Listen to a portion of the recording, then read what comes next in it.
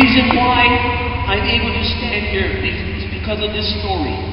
And it's a story for every single person on the face of this earth. Because when we die, there's only eternity that is left. The only question is, where will you spend your eternity?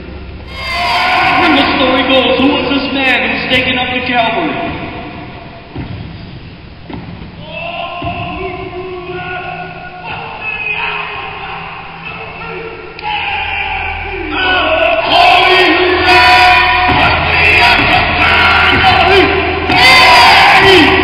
Man whose face was beaten beyond recognition and blood trickled down his brow.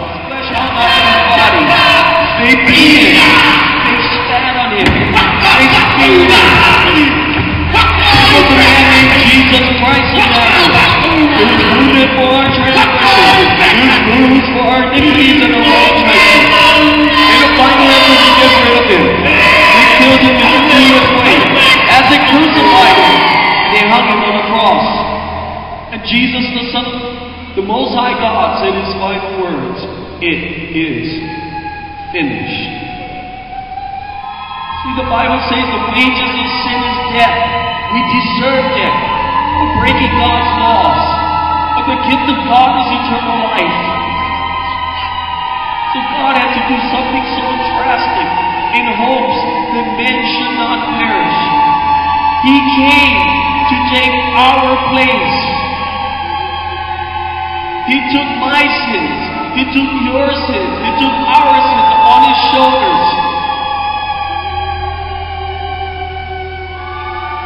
He became an atonement for our sins. He became a bridge back to God the Father. Sadness on that day was great, as Mary, his mother, and others gathered at the foot of the cross, staring up at this lifeless Jesus.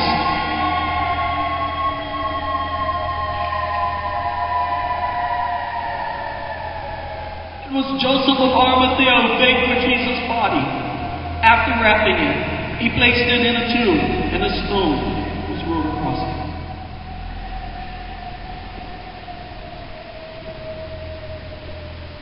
Three days had passed. On the morning of the third day, Mary and others gathered to the tomb, only to find that the stone had been rolled away, and the tomb was empty. And the mighty, mighty angel of the Lord said these words, Kaura, which means life. Kaura, life. Kaura, life. Fargo, North Dakota, Jesus is alive.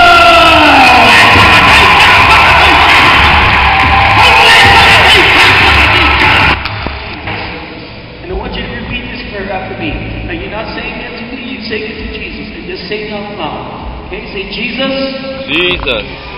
I confess that I am a sinner. I confess I'm a sinner. And I need your forgiveness. I need your forgiveness. Thank you for dying on the cross. Thank you for dying on a cross. Taking my place. For taking my place. I open the doors of my life. Open the doors of my life. And I let you in. And let you in. Take full control of my life. Take full control of my life right now. By the power of your Holy Spirit. By the power of your Holy Spirit. And make me the kind of person. Make me the kind of person you want me to be. From this day forward. From this day forward. Teach me your ways. Teach me your ways. Show me your ways. Show me your ways. I want to be more like you. I want to be more like you. Change me from the inside out. Change me from the inside out. And help me. And help to me write a new story. To write a new story in my life. Jesus, I give you total access. Jesus, I give you total access. And I give you full control. Full control. In Jesus' name. In Jesus' name. Say amen. Amen. And it's finished. Give Jesus a big round of applause.